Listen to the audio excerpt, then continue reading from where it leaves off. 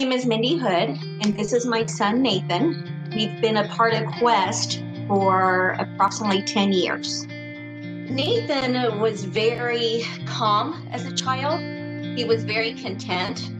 He didn't cry very much. He was a very good baby.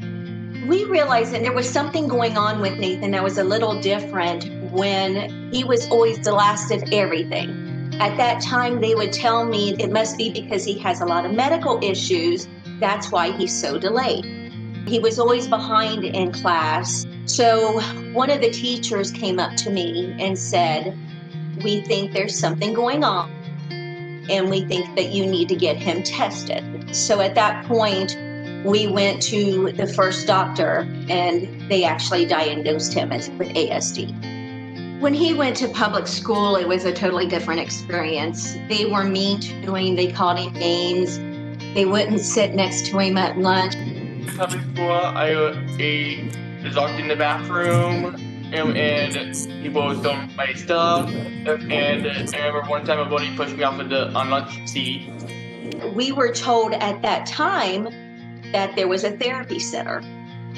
So we called and we got involved with the therapy center.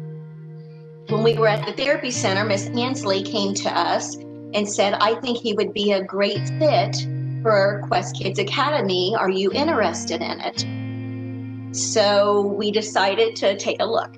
I've been Nate's teacher for 11 years. His experience at the public school where he was, it wasn't the best. So we did everything we could to reassure him that at this school, we were gonna meet him where he was, that we were gonna teach him the skills that he wanted to learn, and that we were going to provide him with a fun learning environment where he could feel safe and where he could feel happy.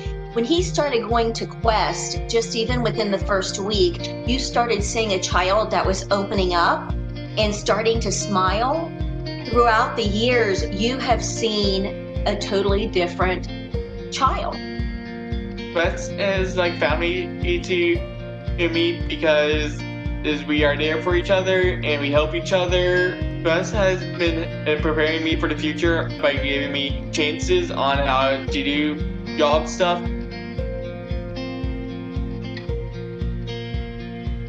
Blossom is a special organization that made by Quest is to serve those with disabilities. And Blossom, I'm the task trainer, and my future goal is to become president of Blossom.